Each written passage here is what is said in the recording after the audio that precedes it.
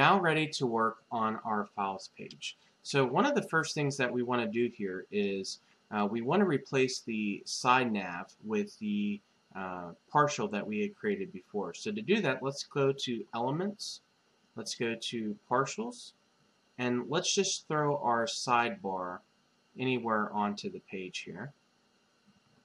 And then once that's done, go ahead and click on that.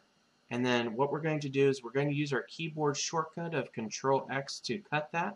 And again, notice in the bottom right it says Cut in Clipboard.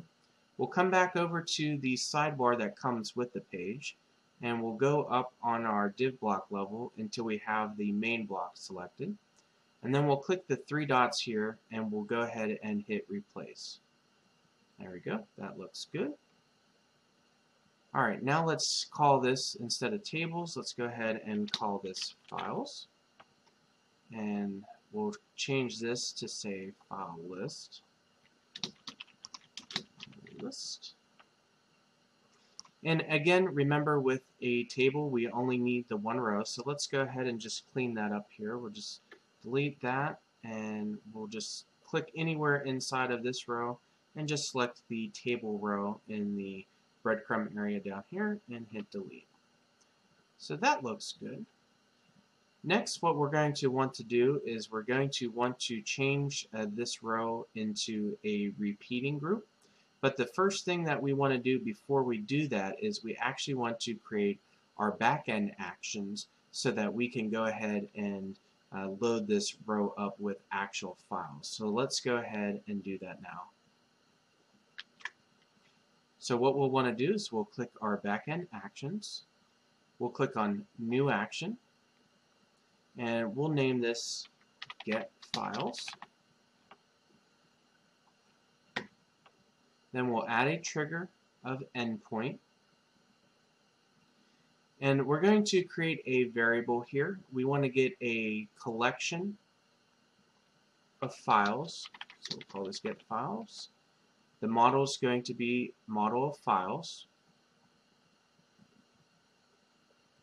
And let's go ahead and hit save here. Okay. Now that we got that, we want to add a query variable down here. So let's click this. This is going to be a number, and we're going to call this a client ID. And here's why we want to do this. Basically, the way that we have it set up right now, it would return all files, but we only want the customer to be able to put files in or see files that they have. So that's why we're going to filter it by this client ID. So once we created that query variable, we can go into our get files variable that we created just a second ago. And this time we're going to go into the where clause, and we'll say where ID, where customer ID is equal to, we'll do that endpoint client ID number, and then hit save. Now, if we build that,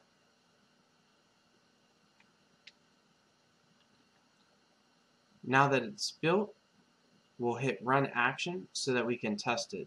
Now here we can put in a client ID of, let's do 1, and then hit run. And we get a code back of 200, and we're getting back this data null. And the reason why we're getting back data null, if you ever see this, is because we forgot to set a response variable. So I purposely did that because I want you to see in real life what will happen if you forget to put the response variable in after you test it. So to fix that, let's go back to our triggered by endpoint, and here's the response variable, and let's put that into the get files. Let's rebuild our code. And then let's rerun that action. We'll put in client ID of 1 again and hit run. And this time we are getting back data null, but that is because there actually is nothing in our tables. So to verify that, let's go into our tables. Let's go into files. And let's just go ahead and we'll add a record here. So we'll just hit add attachment. and we'll just pick something from our computer here. We'll just do this.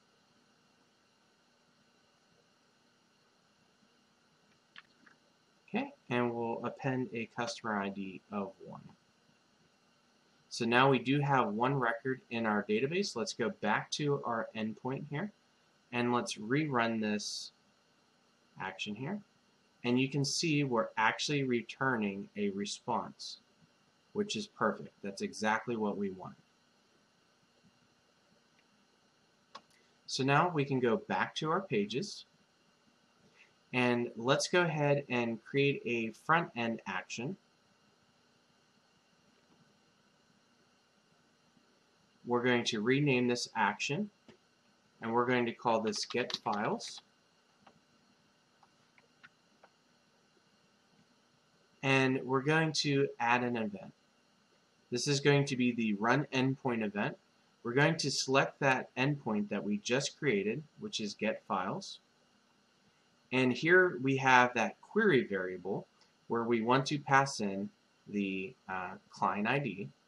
So we'll go to current user, and we'll get the ID from there. Hit OK. Hit save. Now we need to add a response as, so we'll call this get files as, and then get files response. We'll hit save. Next, we're going to go back to our page, and we're going to click on our variables. We're going to add a new app variable. This is to store the files that are going to get returned by our action. So let's call this client files. We'll change this type to a collection, and we'll choose files as the model. Hit save.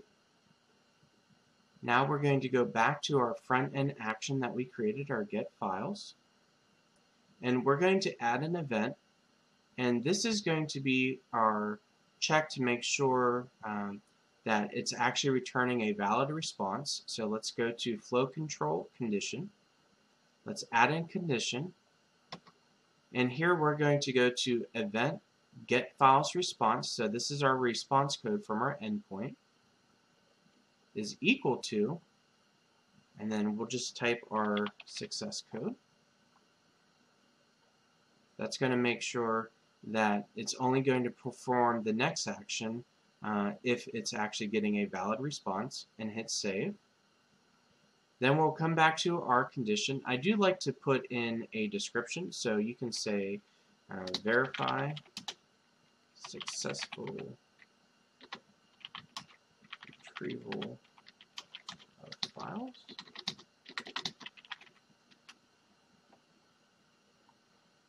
And that gives you just a little better idea of what you're doing here. Click the 3 dots, and we're going to add an event inside. Now for this, we're going to set that variable that we just created. We're going to go to set field. We're going to hit variable,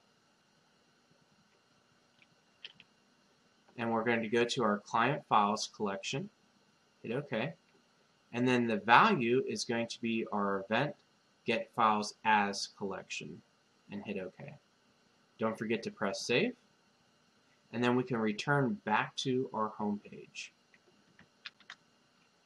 Next, what we want to do is we want to come into our div block here where our files are. We're going to go to the lightning bolt up at the top. We're going to add a new front end action. Our trigger is going to be component din mount, and then we're going to pick that workflow that we just created, get files. Now that we have that, it's time to change this row that we have in our table to a repeating row.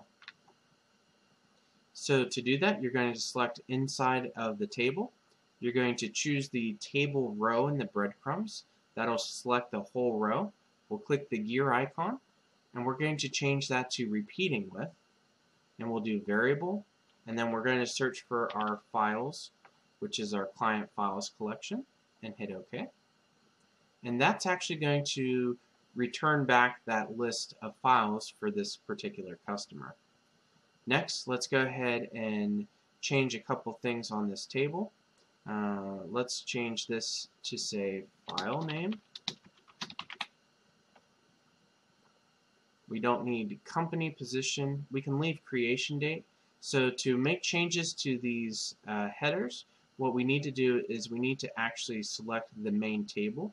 So we just click anywhere, and then in the breadcrumbs here, we'll go down to table, click the gear icon, and then as you see, it starts at column 0. So column 0 is file name, column 1 is company, column 2 is position. We don't need those, so let's just hit the delete, and that'll leave the creation date.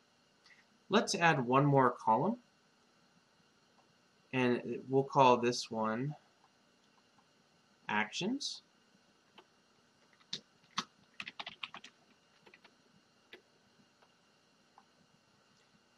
And then let's go ahead and delete that. In this case, we're going to add 2 buttons. So let's go into our elements. Let's search for button. We're going to call this download. And then we'll add another button.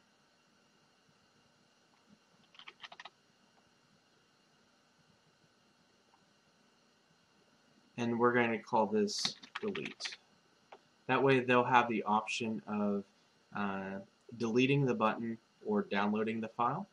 Now you'll see there's not a lot of space there, so what we can do is we can come over to the paintbrush up here.